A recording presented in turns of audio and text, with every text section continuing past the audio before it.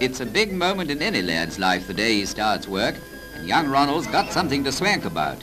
The other boys who left school with him haven't got a smart uniform to wear like his. Ma's proud too. She knew as soon as they saw the notice Smart Lad wanted that this was just the job for her Ronnie. Messenger boys must make a good impression wherever they go, so they're inspected at the beginning of the day as thoroughly as troops on parade.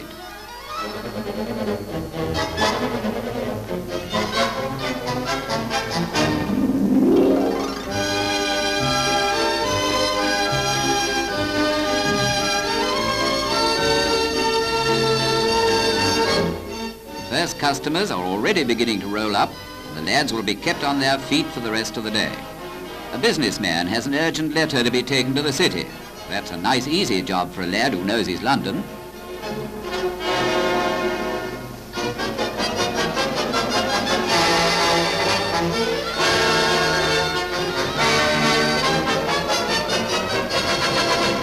That bag will see a lot of wear and tear before the day's out, and so will the boys' legs. And now it's Ronnie's turn next. What's his first job going to be? Rushing some important document round to the House of Commons? Keeping someone's place in the first night theatre queue? No, nothing as exciting as that, but a great deal more use to a harassed mother who's been called away suddenly and has no one to take baby for a walk.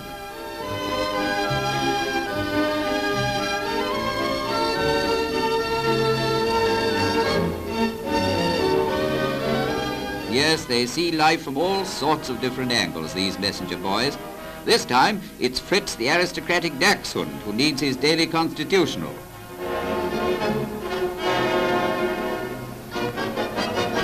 It's Ronnie's lucky day. He's come in for a job that made the other boys envious back at the office. He's getting away for a few hours from the noisy London streets to take an urgent package to a remote country district. The gentleman said it must be delivered at once, or his life wouldn't be worth living. Ah, this looks like the place. If people must live so far away, they might keep the roads a bit better. But tired feet are forgotten when he sees how delighted he's made one youngster. So Uncle didn't forget her birthday present after all.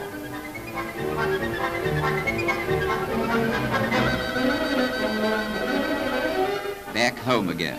Oh, it's been a busy day, and he feels as if he's walked 100 miles. But that's all over now. Isn't he a man, a wage earner?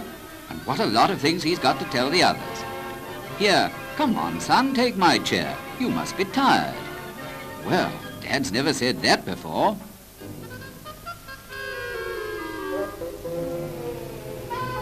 Ronnie's two sisters have dropped in to see how their young brother has made out on his first day.